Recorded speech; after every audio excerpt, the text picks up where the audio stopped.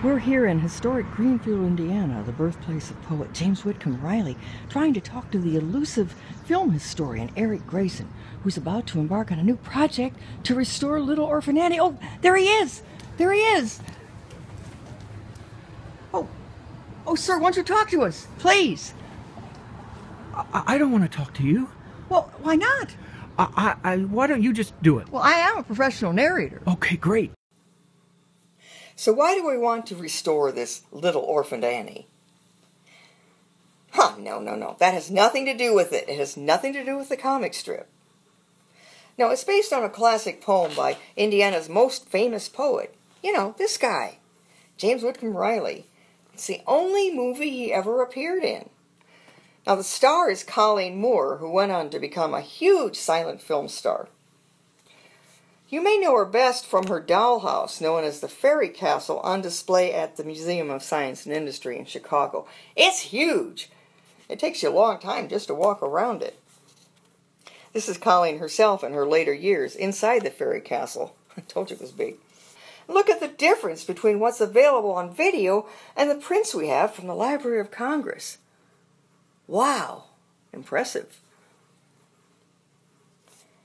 So why is this going to cost so much? Because the surviving materials are really in bad shape. Not only are they out of sequence, each print in a different order, but there are splices and deterioration to consider. This is what's left of an original nitrate print that was rotting on the bench. It was almost completely gone. And as you can see, it's really not good enough to use at all, but we can get some good ideas of what the original tints looked like. Now, these 16mm prints are partly tinted, but they're on brittle diacetate print stock. There's a lot of damage in them, particularly at the start and end of reels. Now watch this typical sequence as the splices mount up. They can be replaced from the other print, but it will take a lot of work.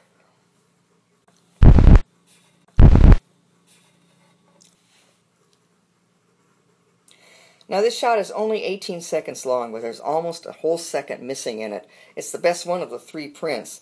The other print can be rescaled and graded, but it's going to take a lot of time and effort to get it right. And this is 18 seconds out of about 60 minutes. But you see how the process works here.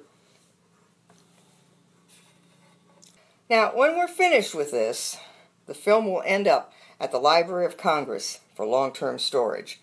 And for our stretch goal, we'd like to hire silent film accompanist Ben Modell to record a score for the DVD and Blu-ray.